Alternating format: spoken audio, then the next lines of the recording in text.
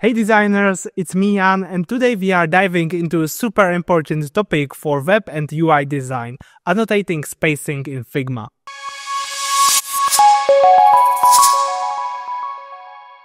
Whether you are collaborating with developers, working on a handoff, or just keeping your designs clean and organized, understanding spacing annotations can make a world of difference. Spacing is the foundation of design structure and readability, creating a sense of balance and harmony within your layouts. Proper annotations play a crucial role in bridging the gap between designers and developers, ensuring clear communication and reducing misunderstandings during the design-to-code process. By annotating spacing effectively, you establish consistency in paddings, margins, and overall layouts, which becomes especially critical when scaling designs for various devices and screen sizes. It's important to note that you don't need to annotate every single screen. Doing so would be a waste of time and effort. Instead, focus on providing clear annotations for the most critical screens or simply presenting your spacing approach to the team. This strategic approach can be a game changer, ensuring alignment between your design vision and the implemented solution. But it's not only about design handoff process. These annotations can be great also for your portfolio and presentation of your UI design expertise and demonstrating sense for details. The second necessary point is also to educate developers how to read these measures even without graphic annotations, because it's of course possible all of these read in dev mode directly in Figma. Before we jump into Figma, I would like to quickly define general spacing approach I follow. The 8-point or 4-point spacing system is a design methodology that ensures consistency and harmony across your layouts by using increments of 8 or 4 pixels for spacing and sizing elements. In an 8-point grid system, all margins, paddings, and dimensions are multiplies of 8, for example 8 pixels, 16 pixels, 24 pixels, while the 4-point system operates similarly but in smaller steps using increment of 4. This approach simplifies alignment, makes designs more predictable, and translates seamlessly into code, as most of UI frameworks and grid systems can easily adapt to these values. Whenever you are designing buttons, cards, or complex layouts, the 8-point or 4-point system helps create a cohesive and scalable design framework. Okay, so here we are in Figma, and in the practical part of this video, we will annotate spacing for this particular web card. As you can see, for this web card, I'm using auto layout features with the wrap option here, so it's 100% responsive, as you can see right now. So for annotating the spacing, we will focus on the vertical form of the web card like this. For annotating spacing, you have multiple options in Figma. There is an option of dev mode which is built directly in Figma, but for our case, we will use the plugins. As you can see, if you switch here to the dev mode in Figma, you can see already the spacing values here.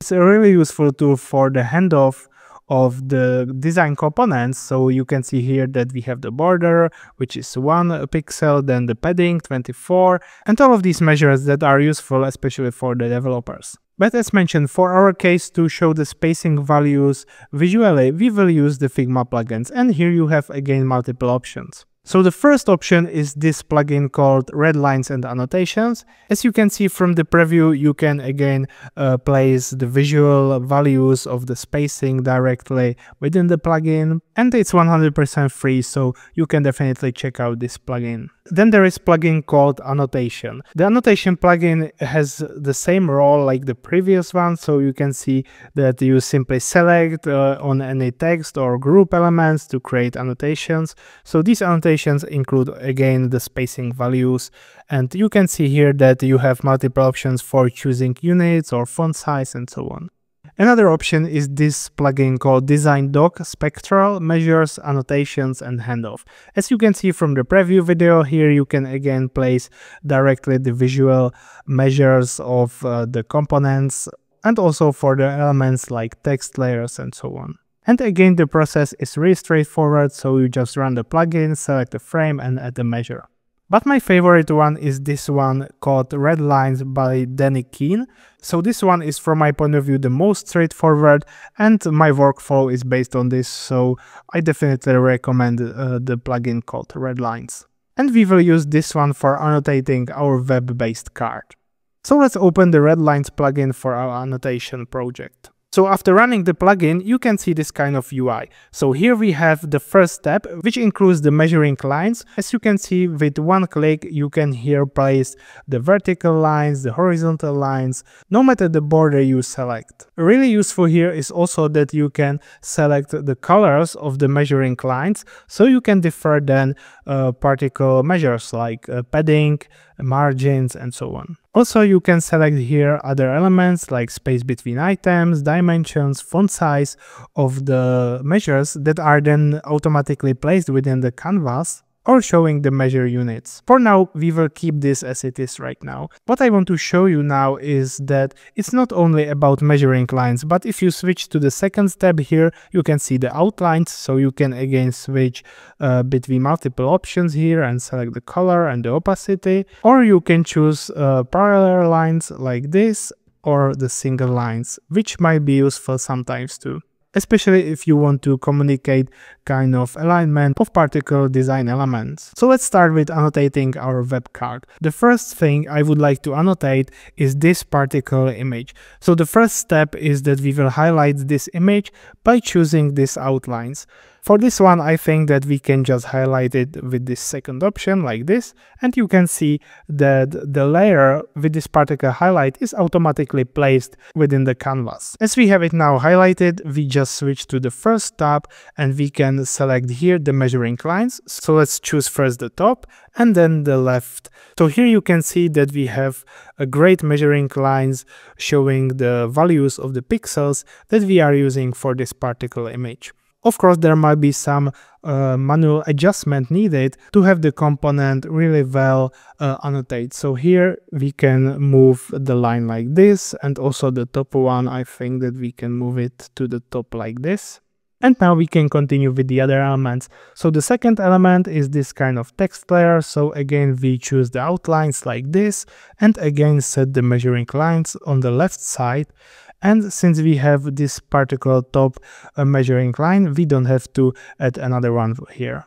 And again, let's align these two measuring lines like this. And what we can do here is also to add these parallel lines like this and resize it to make it crystal clear that these values are set for this particular text layer. So for this one, let's choose the particular layer which contains these parallel lines. And resize to overlap the card directly to the measuring lines here, so it's crystal clear that these measures are set for this particular text layer. And like this, you can continue with the others. So now we annotated all of the elements inside the card, so the process is the same like I showed you previously. But what is really important is also the spacing between the elements. And for this, I would definitely like to change the color of the spacing measures, so the proportions of the elements are clear and they are different in comparison to the spacing values. So to make this process easier, what I will do right now is that I will copy this particular layer showing these measures and copy it right here next to the component. And then I will manually adjust the color here to the green one. Let's choose something like this, and also for the fill. And now we have prepared the component for showing the spacing between. And then we will just move the layer on top of the component, and we are holding the space so it's not directly placed to the component inside, like this. And again, we will resize to fit the component size like this. And then you can again use the measuring values here to show the spacing. So let's copy and paste this HEX code here. And let's add measure to the right side, so it's on the opposite side than the measures of the elements inside. So let's click here and you can see that we have 24 pixels for this particular padding inside. And again, let's copy this process for all of the other spacing. So here, let's choose this layer and also the 24, copy and paste, and move it directly below. So we are now showing also this 24 pixels, and also in the bottom, like this. and do it for all of the others. So here it's a little bit less, so let's resize to 16 like this. So here is 16, so we have also manually adjust this 16 pixels. And again, let's do it for all of the other spacing between the elements. Okay, so after several clicks, the annotations might look like this. So we have all of the spacing measures annotate, and we are communicating clearly that we are using the 4-point spacing system grid. So you can ensure that the developers are on the same way with your spacing system, or you can present your designs effectively in your portfolio. Of course, you can use other plugins that I show you, but this one is my choice. As a last tip for this video, I would like to show you a little bit different plugin, which is completely automated. So if you go to the Figma community files here and search here for the specs, you can find here this plugin called Specs, formerly 8Shapes Specs. And this plugin allows you to completely automate this process of annotating the component. So if we switch back to our component of the web-based card and then search here for the Specs plugin and run it, you can see this particular UI where you just select the anatomy, the properties, and the layout you want to show within the component documentation, and then just choose the component and click here on Run. And after a few seconds, you have this annotation ready for you with the name of the component. So here it would be more like a lector card or something like this. So you can see here the annotations of the particular elements inside the card. So for example, the two. So here we have the image, the height, the min width, and the border radius, and also there are the values for the spacing we did right now. So it's not that pretty like the manual adjustment we did for our card here with the Redlines plugin, but this one is completely automated, so it's much faster, and it's a little bit more complex because here we have all of the paddings, item spacing, and all of these documented in this simple form. So here we have also the content inside, so here you have also the behavior of the responsive components, and you can see that it is really complex documentation which is done with a single click. So it's really awesome tool for the design handoff. If you are working with the variables within your design system, this plugin can do also variables. So as said, it's a really complex one. Okay, so that's all for this video. Don't forget to subscribe for more UX UI design content, and see you soon in the next video.